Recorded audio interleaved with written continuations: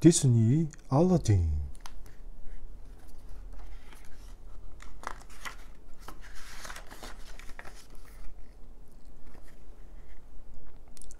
Once upon a time, in the ancient city of Agrabah, there lived a rugged but handsome boy called Aladdin. He was very poor and often became so hungry that he had to steal food from the stalls in the marketplace. But Aladdin was determined he would not remain a thief forever. He dreamed of better things. One day he promised his pet monkey, things will be different. We'll live in a palace and wear fine clothes, not rags.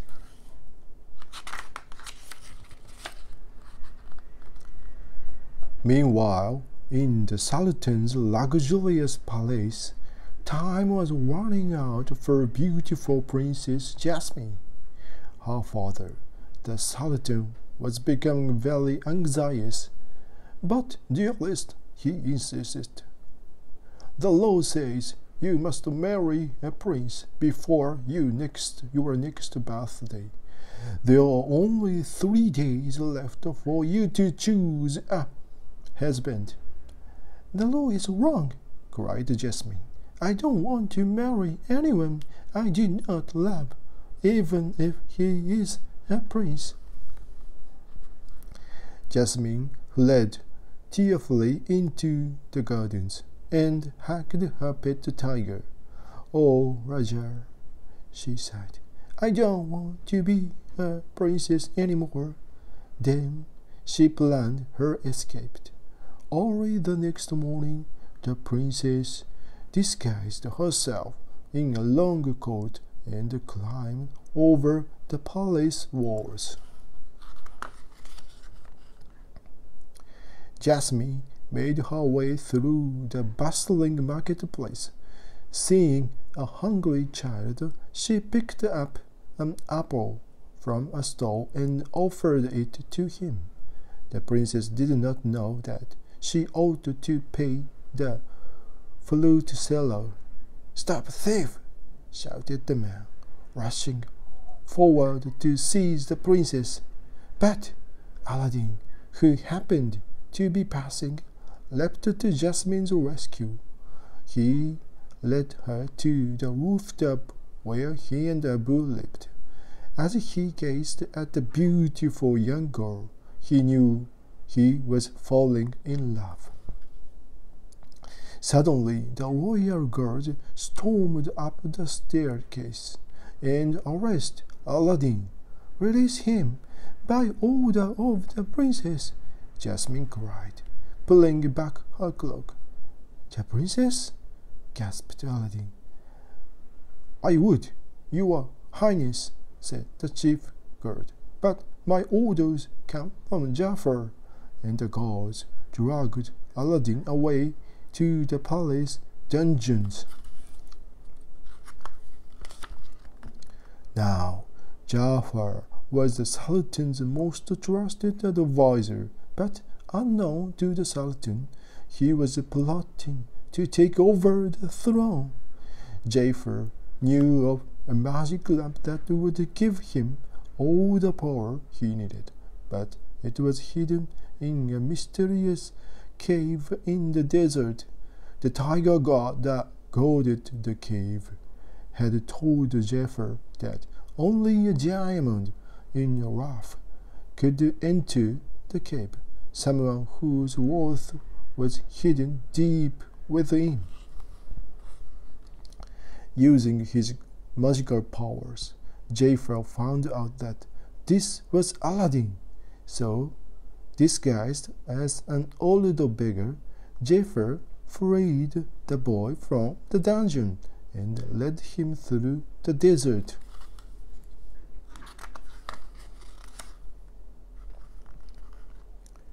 Promising great wealth, Jafar persuaded Aladdin to enter the cave and get the lamp for him.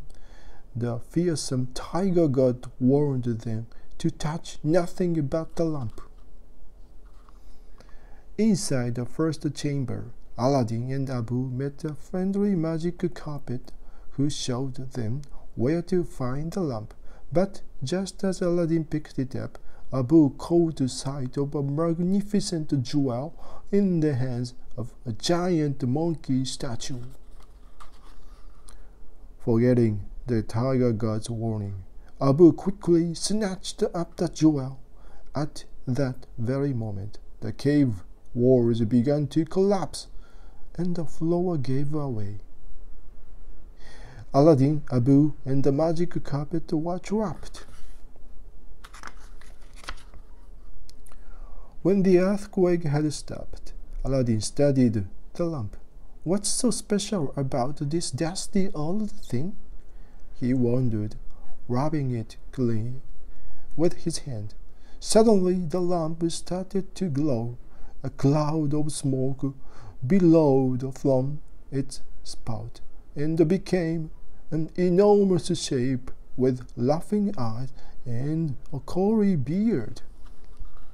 "I am your genie, direct from the lamp," said the amazing creature. To prove it, he released Aladdin from the cave and offered him 3 wishes. Aladdin thought of Princess Jasmine. She would never marry to poor street boy. "Genie," he said, "I wish I were a prince." The genie waved his hand and turned Aladdin into a prince. Dressed in the finest silks, Abu became a magnificent elephant to carry Aladdin to Agrabah. Calling himself Prince Ali Ababawar, Aladdin marched towards the Sultan's palace in a grand procession. That night, Aladdin took Princess Jasmine for a moonlight ride on the magic carpet. By the time they had returned, Jasmine knew that at last she had found a prince she wanted to marry.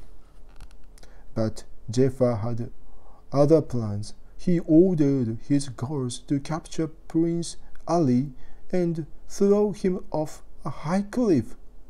As Aladdin sank beneath the waves, the lamp fell from his turban. Using Aladdin's second wish, the genie saved his master from drowning.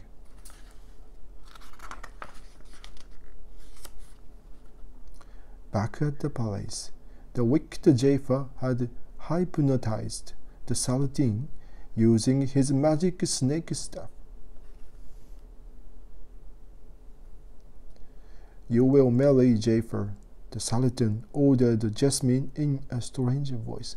"Never, father. What's wrong with you?" asked Jasmine. "I know," said Aladdin, bursting into the room. He snatched the staff from Jafar and smashed it to pieces. At once, the Sultan snapped out of his trance. Jafar fled, but as he left, he glimpsed the magic lamp hidden in Aladdin's turban.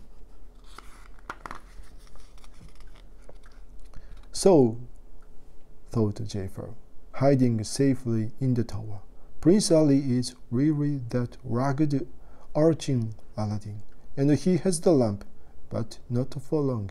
The next morning, Jafar's cunning parrot Iago flew silently into Aladdin's room and stole the lamp. "At last, I am your master now," cried Jafar, as he rubbed the lamp and watched the genie appear. Reluctantly, the genie obeyed Jafar's orders and made him the Sultan. Jafar then wished to be the most powerful sorcerer in the world. Jafar cast a spell over the whole palace. He suspended Jasmine's father from the ceiling like a puppet and imprisoned the princess in an enormous hourglass.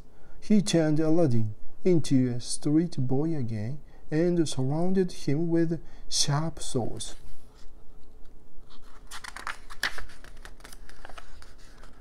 Aladdin bravely took up one of the swords and challenged Jafar to a fight.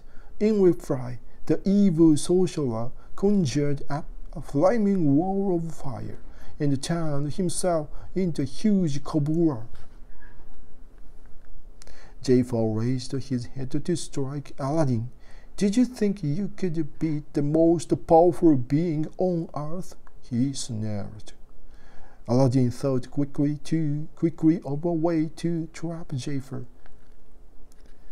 "The jinn has much more power than you," he taunted. The power-mad sorcerer knew that the boy was right. "Genie," he said, "my final wish is to be the most powerful genie of all." A swirling mist of light surrounded Jafar, and he changed shape. Then Jafar and Iago were sucked into a lamp, which had appeared from nowhere like a genie. Jafar was now trapped forever, a prisoner in the lamp. His evil spell was broken. The princess ran into Aladdin's arms. "Jasmine, I'm sorry. I lied to you," said Aladdin. "I'm not a prince at all. I'm only the poor street boy you once met in the market. But I still love you," sobbed the princess. "I want to marry you. Oh, if it wasn't for that stupid role." The genie appeared at Aladdin's side. "You still have your third wish left," he said. "I can make you a prince again." Aladdin shook his head. "Genie, my third wish. I give you your freedom, but I'm going to miss you." "Me too," the genie replied with a smile. "You'll always be a prince to me." "That's right," the Sultan agreed. "You've proved your worth. As far as I'm concerned, what we need is a new law. I declare that from this day, the princess may marry whomever she wishes." "I choose Aladdin," Jasmine cried in delight. Aladdin took Jasmine in his arms. They looked into the sky and watched the genie fly off to a new life of freedom. They knew that they would all live happily ever after.